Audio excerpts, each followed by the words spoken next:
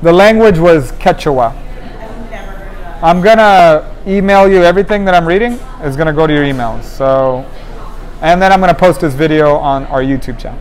So, in its distillation, Pisco must be made in small batches, crafted in a traditional copper pot stills, and left unaged or unaltered, meaning that not even water is added to the finished product. Pisco is distilled to proof, a rarity in the world where spirit makers distill to high alcohol levels and then add water to the desired proof.